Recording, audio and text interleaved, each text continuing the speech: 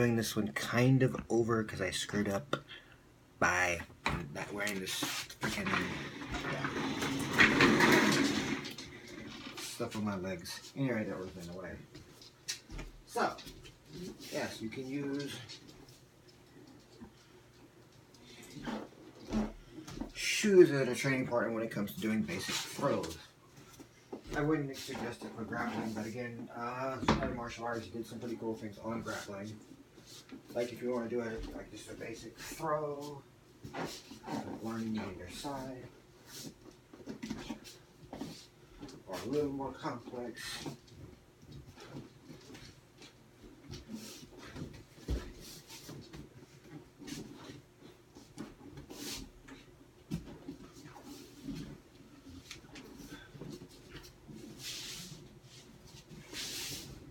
And yes, that's simple enough.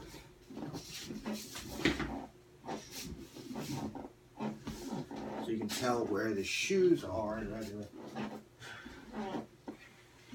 where your opponent could be, where their feet would be. It's not as good as a punching dummy, of course.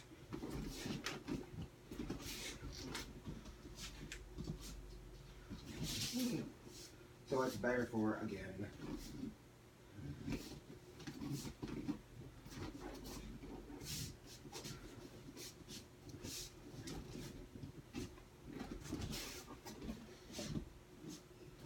throws or takedowns of any sort of that nature.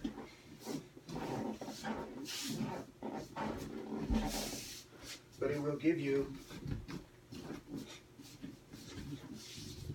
a general idea of where someone will be.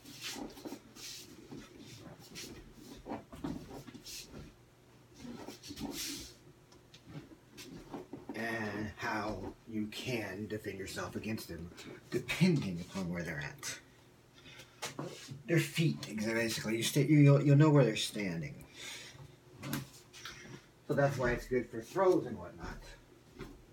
For punching and kicking, you're probably better off with having an actual punching dummy than using that one keto throw.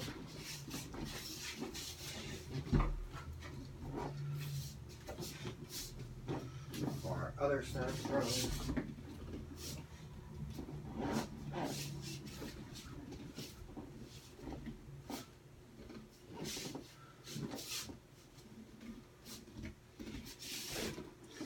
To give you an idea of where the opponent's feet will be at.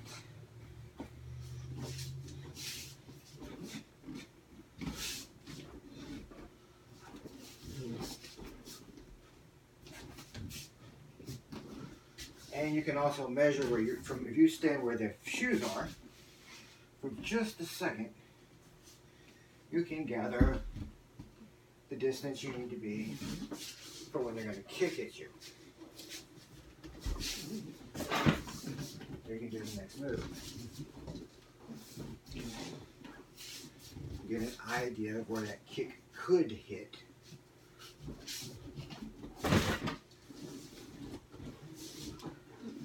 And take them down from there. Of course, you'll be better off sparring with someone, but in case you don't have anyone available to you, you have the shoes to give you a general idea.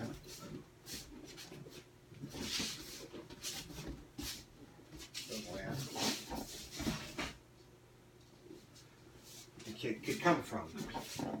They would be at, excuse me.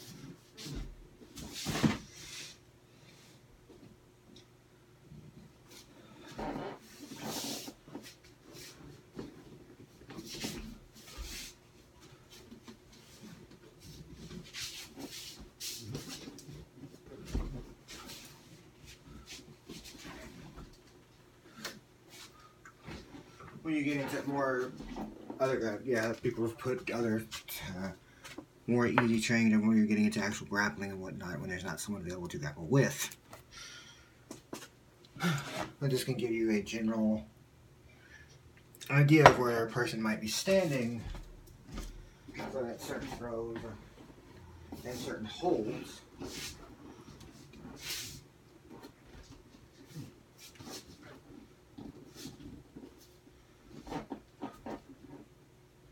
might give you more advantageous way to work with.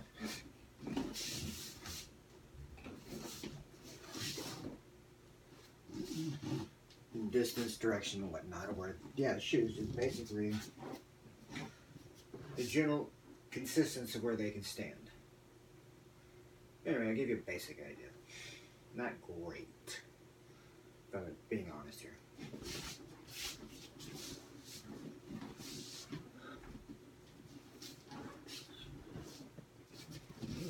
It's not great for actual sparring.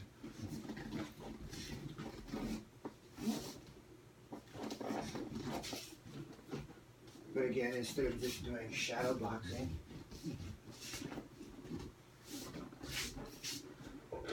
you have a general idea of where that person is.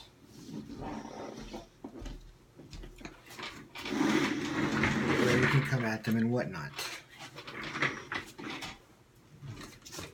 But in general, you are better off having someone else to work with. But you can tell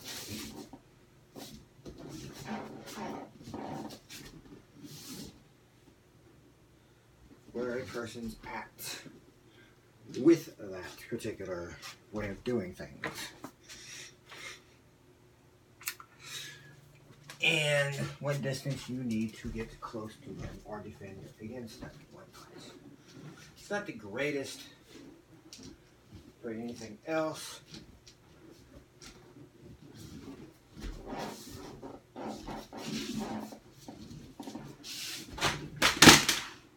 And make sure that you know where it is so you don't knock it over.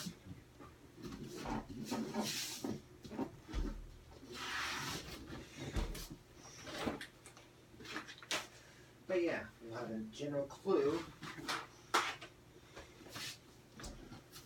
of how to throw someone with where their shoes are standing at.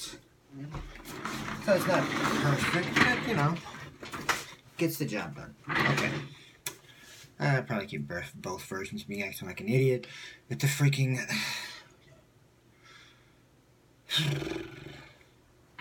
Yeah.